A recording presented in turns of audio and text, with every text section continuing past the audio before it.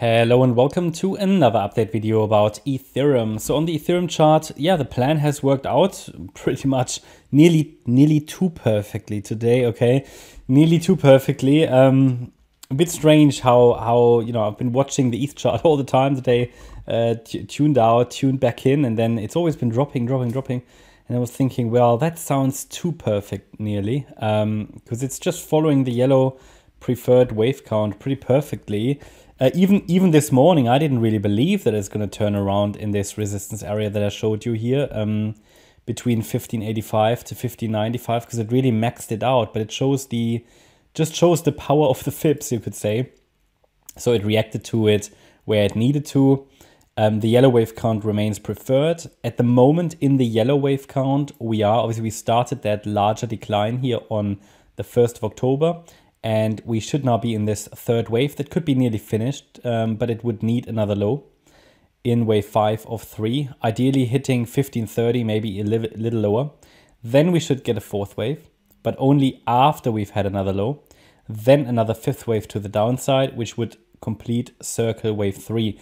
And that should somewhere land, I mean, ideally sort of 1450, but certainly somewhere in this region here in the yellow box, basically, depending on how you measure it. So if I, for example, take the length here of circle wave 1 and I go to the high of the wave 2, then an ideal target obviously would be the 1.618 extension that takes it close to 1450.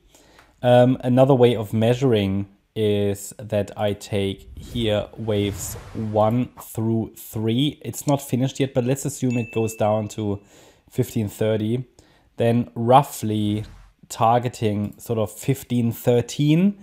So I would say watch the area between 1450 and 1513. I will be able to give you a target more precisely once we really have here yellow wave 4 complete, yeah.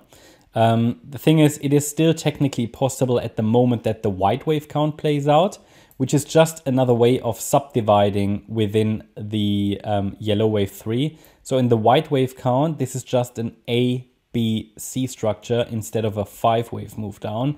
We would then have to count the move down as a diagonal, which is acceptable. A C wave basically in a diagonal, an ending diagonal in a wave C.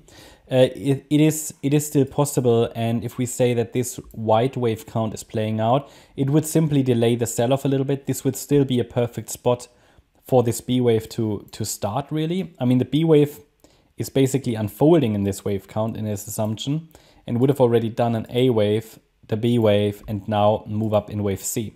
This would be a so-called flat structure. Absolute still possible. And then resistance is here between 1606 and 1638. But that is just basically a larger corrective bounce within an overall downtrend, okay? So that's just something that might delay this last wave down. Obviously, typical crypto behavior. So we should be prepared for that. They like to do these flat structures.